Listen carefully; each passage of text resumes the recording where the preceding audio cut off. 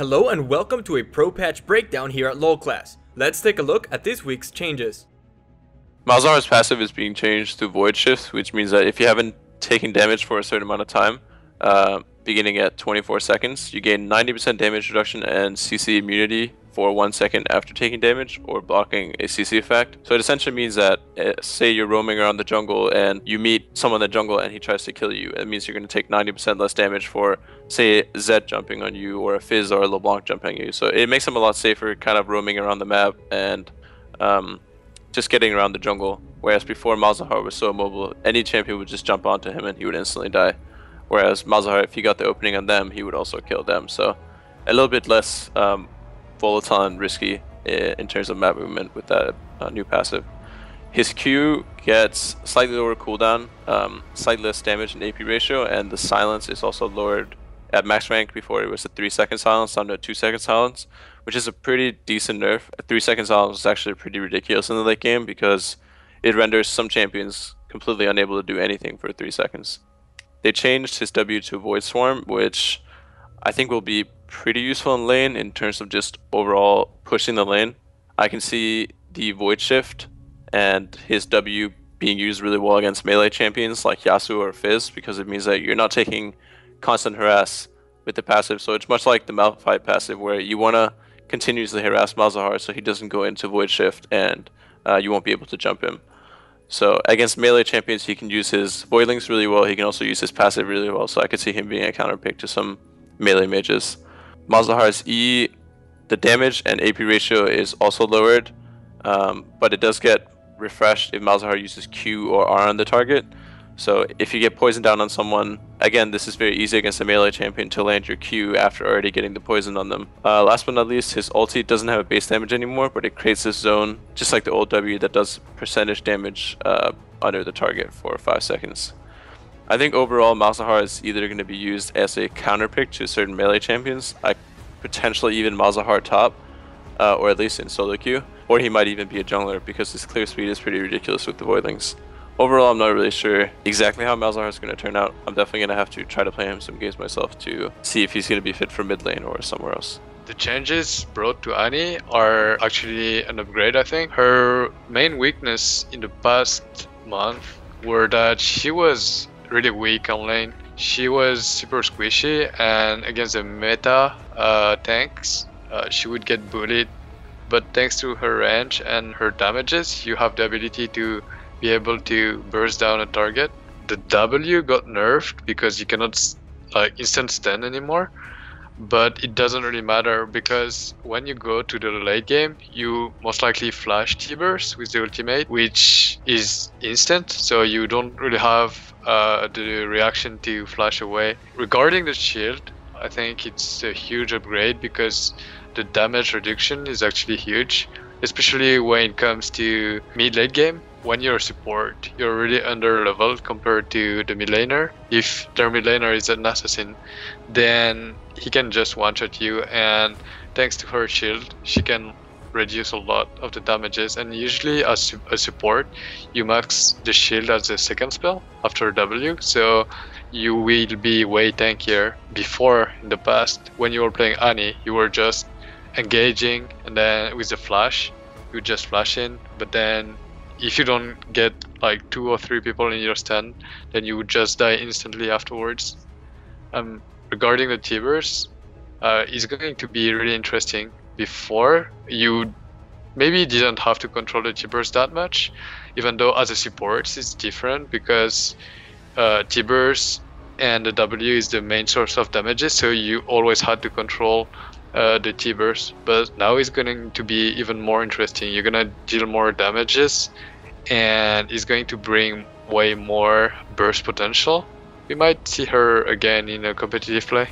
Annie's W now has a 40 more range, but there was a bug before where you could flash W someone or W someone, they would flash, but they would still get the stun off. So Riot has fixed that bug, but they increased the range by a little bit, so I think it's not too big of a deal unless you're relying on these like level 2 all-in cheese. Annie's E has a lower duration, doesn't give armor or MR, but it reduces the damage she takes by quite a bit, up to 40%, which is actually really good in the late game. The biggest change by Annie is her Tibbers.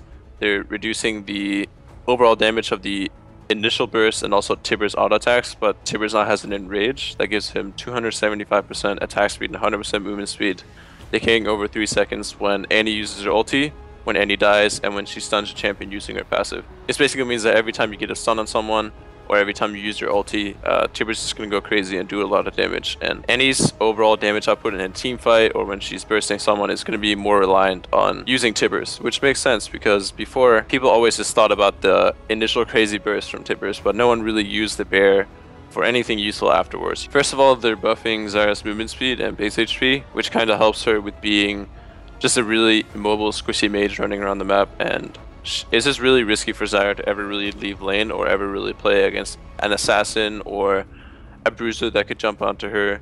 She would just die instantly, and this should help a little bit. 15 movement speed is actually a pretty decent buff. Her passive now spawns seeds randomly around you, up to 8 seeds, which should help Zyra's lane quite a bit because you're not only reliant on using your W, and it kind of forces people to be playing around these seeds, and either they have to walk over them to kill the seed, but as they're walking over them, if you get your ability out first, either rooting them or just spawning a plant, they're just going to be taking a lot of free damage. So they're reducing the plant health down to 2 ticks now, but it increases with the W passive. This is actually, I'm not sure if it's too big of a buff because you're still going to be leveling your W last most likely. So that means that for the majority of the game, or at least until level 14, your plants are going to have 2 HP, which is just 2 auto attacks, whereas before I believe it was 3 or 4. So it's actually going to be easier to kill Zyra's plants for the majority of the game, but late game she's going to be stronger. Her Q is more of a rectangle instead of a round ability, which is going to make it a lot easier to land. They are nerfing the damage and AP ratios by a bit, so I think the only way you can really make this new Q better than the old one is by landing it on multiple people, which should be very possible in a team fight, or at least you can use it to cut off a path. It should be a pretty good zoning ability, and it's also going to help a lot for clearing minion waves since it's such a big AoE. Again, her W doesn't give cooldown reduction now, and it increases the plant's HP by up to 50%. Something to note is also that the seeds from her W give vision in a small area and visions of enemy champions for 2 seconds if they step on it. So you can use it to scout bushes, you can use it to even scout Baron over a wall if you don't have any wards. It's just going to be very useful for pretty much never having to face check any bushes in the game, which is really beneficial for Zyra being such an immobile champ. Her E doesn't really have any changes, and her ulti now does 150% increased damage rather than getting 50% attack speed. This kind of makes Zyra's damage more art reliant, and our ult already has a really long cooldown, so it's going to make her way more explosive in teamfights with more AoE damage, stronger plants, and plants that are harder to kill in the late game. So I think this means Zyra's teamfighting is going to be better. Zyra's late game is going to be a lot better, but it might be a bit easier to play around her in the laning phase once you get the hang of the seed passive. Brand's biggest change is the detonation on the passive that does percentage max HP after landing 3 of your abilities in a row. But overall, they're reducing the stun duration on his Q, the damage on his Q, W, E, and R, and the AP scaling of 3 of them. So they're reducing his overall damage by a lot with the addition of the passive explosion as well as his ult having a slow. Overall, I think this actually makes Brand even worse of a champion, even though he was already a pretty weak mage before. Maybe he'll be killing tanks slightly faster because he has more percentage damage. Even before, he was doing 8% damage over 4 seconds, and now he just ends up doing maybe around 16 to 18%. So the percentage damage increase is there, but maybe 10%, but you're reducing his overall base damages and AP ratios by a lot, so I don't think the change will make up for it. First of all, Cassio is getting a lot of stat changes. They're buffing her base movement speed, base health, base mana, base armor, pretty much just all of her base stats, making her an overall stronger champion from the get-go. They are changing her Q slightly by increasing the mana cost but lowering the cooldown. Cassio either way builds a lot of mana with Tear of the Goddess, so it's not going to be too big of an issue. They're also upping both the AP ratio and the damage. The biggest change to Cassio is probably her miasma, which would be a huge area of effect poison on the ground, and different than before, it grounds enemies, which means that they can't use movement abilities like Vi's Q, like any kind of dashes basically can't be used in miasma. You can't flash while you're in it, so it just locks people down really nicely, and you can throw out your miasma and then use your ulti. People can't flash your ult and people can't escape it. So I think the miasma or her W is going to be a really interesting ability, and it'll have high impact on competitive play. They also made change to the Twin Fang where the cooldown is permanently lowered to 0.9 seconds, whereas before it was 5 seconds, and if they weren't poisoned, the the cooldown would be 5 seconds. If they were poisoned, it would be reduced to 0.9 seconds. So this means that she's a bit easier to play if you mess up your combo with the poison. Even though you get less damage in the new Cassiopeia, you don't get punished by not having your E up for 5 seconds. Even though if you E without having the poison on them, it does a significantly less amount of damage and you don't get any self-heal, it is a lot less punishing, and you can make mistakes on Cassio without completely messing up your DPS in a team fight. They changed Cassio's passive from giving her a lot of free AP and CDR to giving her free movement speed without having to buy boots. It kind of makes up for the lack of AP that you were getting, because now you can just buy a complete extra item, make up for it, and it just means that Cassio doesn't have to buy boots at any point in her build. That's going to buff her late game even more, because it means you can just have 6 damage items. There is no downside. One of the bigger changes is that Vel'Koz's ulti no longer applies Deconstruction, his passive, that does true damage, but instead they buffed his base damage slightly and his AP ratio on the ulti. Also lowered the cooldown, and if you research an enemy, which is just hitting your passive, hitting 3 abilities, it researches them for 7 seconds and your ult will do 100% true damage. Overall, versus squishies, this is not going to help too much, because a lot of the damage that you were getting onto the squishies was actually from your passive, which did a lot of damage, and you would proc it about twice, I believe, with your ultimate. But versus tanks, it's going to be really easy to research them. It's just hitting your W, your Rift, and your Q, then they're already researched, and then you do 100% true damage and you can burn a tank really fast. So they're kind of changing what Vel'Koz does, rather than before he was excellent at hitting a Q and just one-shotting a squishy, whereas now he's going to be really good at killing the front line and bursting down their tank much faster than you can burst down his team's tanks, which is pretty useful in the current meta because there are a lot of tanks in the top lane and sometimes in the jungle. Also, another good thing is that when you're using your ulti towards the tank, it is a large laser, so you can be hitting both the tanks and some of their backline members as well, or at least putting a threat on them and forcing them to reposition. His Q also refunds 50% of the mana cost per unit killed, and you can kill up to 3 units with the Q, so you can get 100% of your mana back. But actually, one of the lesser talked about really interesting changes, I think, is that the target indicator is only visible for Vel'Koz. This means that when you're playing Vel'Koz against players that don't play Vel'Koz as much and they don't know the exact range of your Q, they're not going to know exactly how to dodge it, because before they could see the indicator and they could say, oh, I just need to dodge a little bit past this and I'll be safe. But if you don't have that exact range in your head playing against a Vel'Koz, it's going to be really hard for you to dodge his Q, which is already an extremely hard ability to dodge. So I think it's going to be a lot of fun playing Vel'Koz and seeing people attempt to dodge his ability over and over.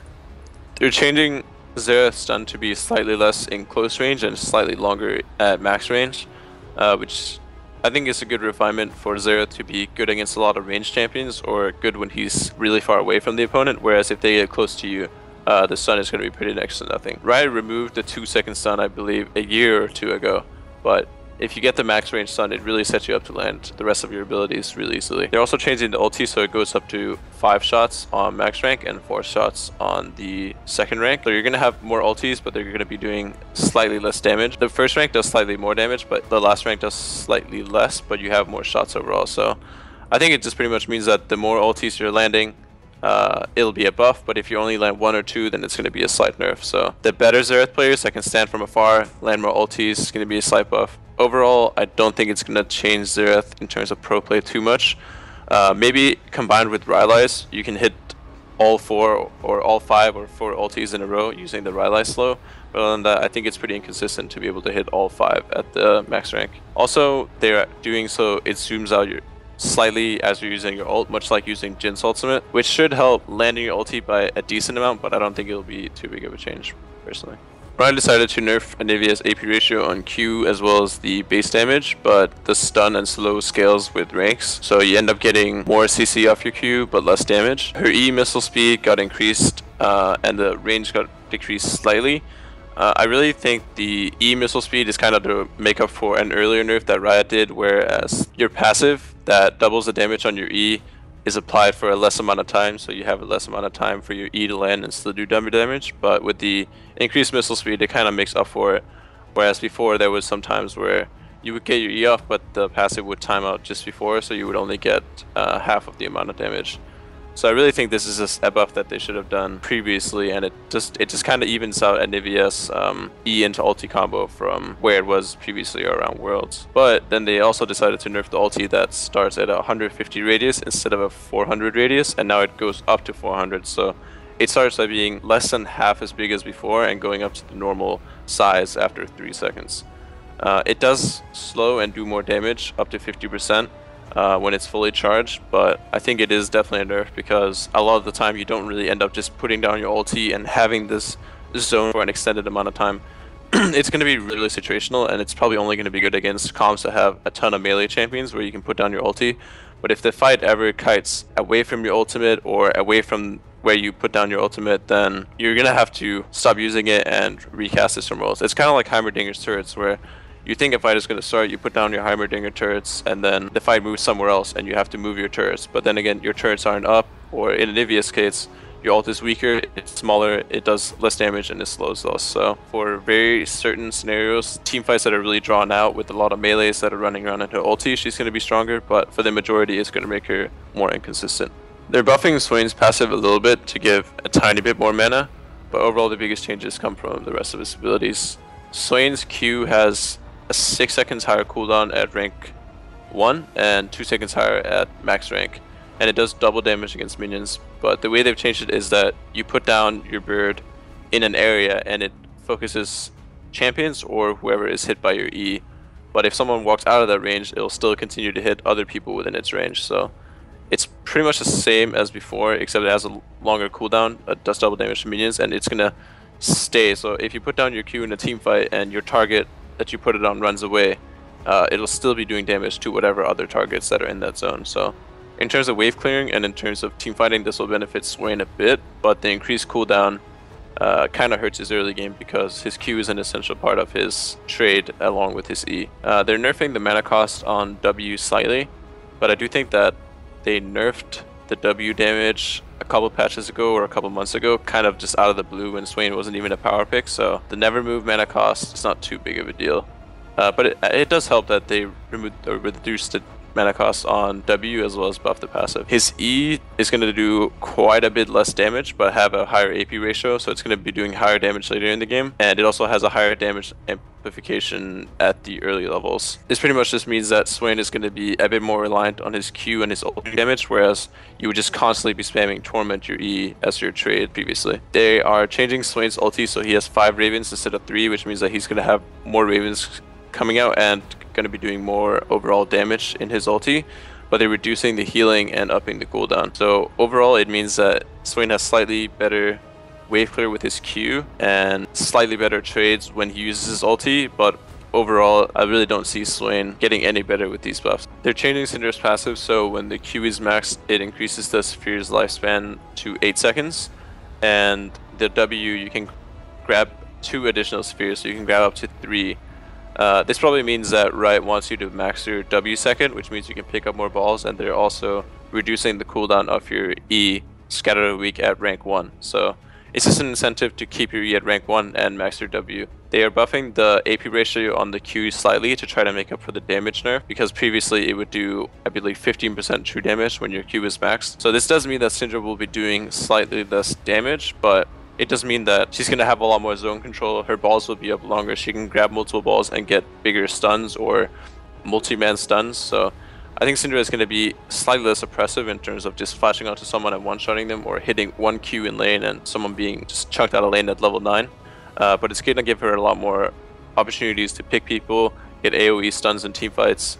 So I think this gives her a better niche, whereas before she was just kind of an immobile one-shot mage where if you got in her range she would one-shot you, but if you jumped on her first she would instantly die. So it's really interesting. To start off on Fiddlesticks, he gets a new passive that gives him move speed whenever he stops moving for a little bit. Basically just means that, you know, when he's draining people after he finishes the drain, he can either chase them again or run away. Feel a lot better, I think, and it'll just help him out quite a bit. Now they also reduce the range on his Q by 50. I think especially for support, hurts him quite a bit. And now his W, the cooldown happens at the end of the channel rather than on the cast, and the cooldown is greatly reduced, which basically just means that if you're canceling it early, you're going to have it up a lot faster than before. Now his E gets 2 more bounces and prioritizes better, which is quite nice. Basically, all of these changes just seem like they're going to make Fiddle feel like a lot better. Alright, so Vigor, they basically just added, so now that when you hit spells with any visibilities, you get AP as well, which basically makes it so that you don't always have to use your Q to just like last hit the creeps to be maximally efficient in lane. You also want to harass them, you get the same benefit. And it also means that for support, who aren't going to be last hitting stuff at all, they're going to get just a lot of AP just from, you know, trading in lane. So I think primarily this is going to be a buff to Vigor support.